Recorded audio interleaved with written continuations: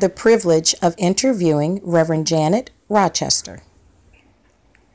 Welcome, Reverend Rochester. I would like to thank you for your time, for allowing us to learn a little bit about our history. Now, how long have you been in Queen Anne's County? I've been in Queen Anne's County all my life. That's awesome. Now, it's my understanding that you were the first African American to be elected by ballot in all of Queen Anne's County, as well as the first female, whether African American or otherwise, to be elected here in Churchill. Is that correct? That's correct. Awesome. So what motivated you to run? Okay, what motivated me to run was that the town of Churchill was getting a sewer system and applying for a sewer system. And in order to get it, they had to annex more land in the town, which was to make the town larger. And in order for that, the town had to have registered voters to vote for the annexation in order to get the sewer system. And the president of the commissioner asked me if I would do volunteer work to help to go from door to door with another citizen to see who was registered voters and see if we could get them registered so that they would be able to vote so the town of Churchill could get public sewer system. That's awesome. And that's actually quite a feat, because it's my understanding that you served as commissioner and then you served as the president of the commission, which is the equivalent to the mayor of a town. Is that correct? Can you tell me a little bit about your terms? That's correct. In 1979, I was elected for my first term as commissioner. I served on the board for 3 years, and then it's a 3-year term. So in 1982, my term came up for me to run again. So I ran again in 1982, and then after that, I was elected as the president of the commissioners, which the commissioners themselves vote who they want to be as active as the president of the commission. So in 1982, I ran. And how many years did you serve total? I served 9 years total. And of those 9, how many were you the president? 6. 6 years. Awesome. Awesome. Here's an interesting article that's in the June 2nd, 1982 Record Observer.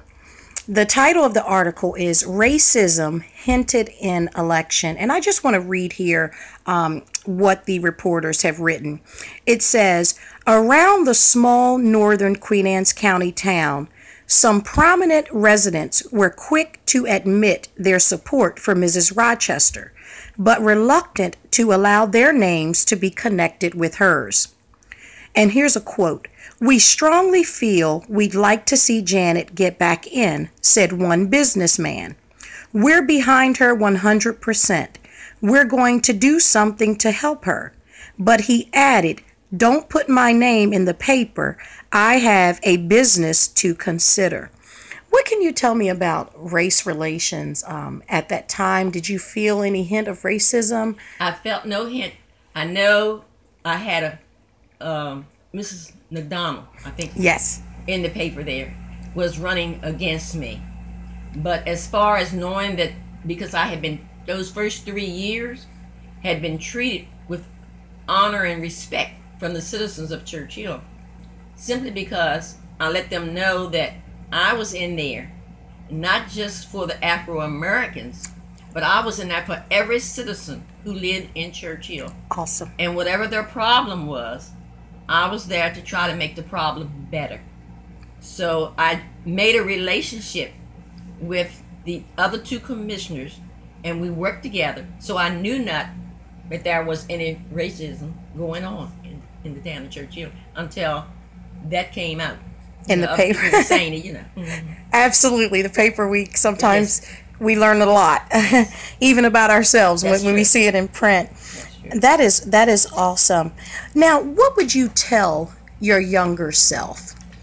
Looking back now, if you were to say something to let's say Janet Rochester in 1978 when you're about to take that run, what advice or what would you tell yourself?